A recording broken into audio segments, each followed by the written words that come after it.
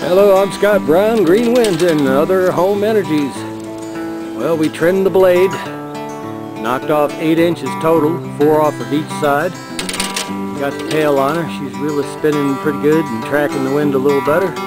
We're going to see what the results are. Oh yeah, she's furling a little bit and everything.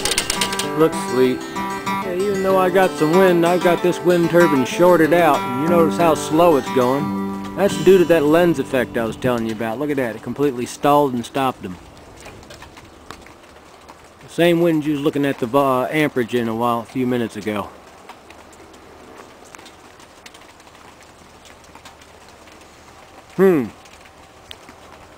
Well, there's the 2 pieces that I trimmed off the end, about 4 inches each.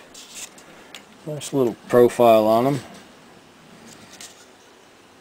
Anyway, those are off. And there's my homemade amp meter, kind of staying pretty steady up there towards the top. Got a slight wiggle down.